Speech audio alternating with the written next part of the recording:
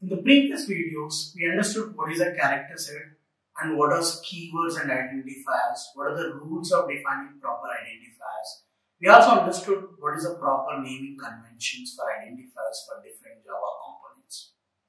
So as part of learning programming language, so the next step is to understand a grouping keywords and identifiers in order to write an instruction or a statement.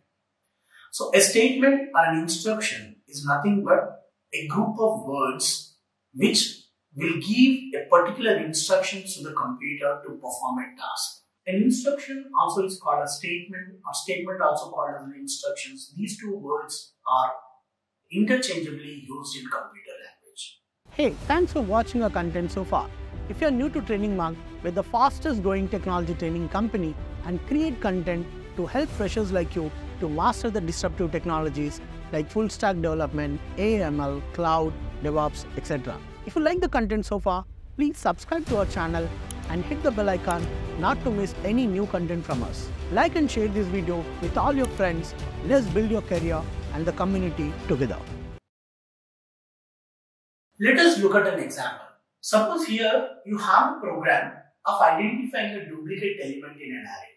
Don't worry about this program at all. You might not understand any syntax.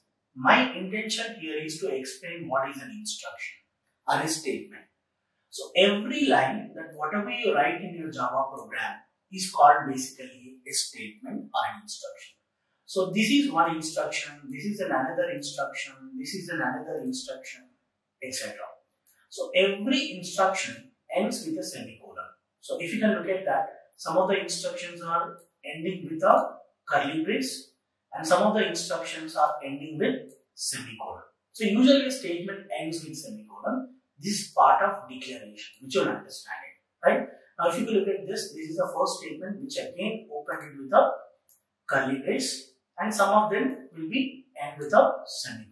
So this what is basically an instruction. So all these instructions, a set of instructions, basically we call it as a program. A set of programs we basically call it as a project.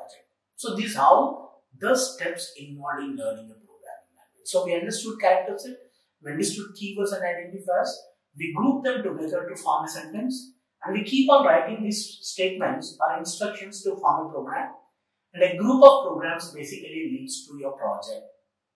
So these are the steps for learning. So if you can understand this, you keep on writing your instructions to form a program and you keep on writing programs to build a project. So that is what is the steps for learning a programming.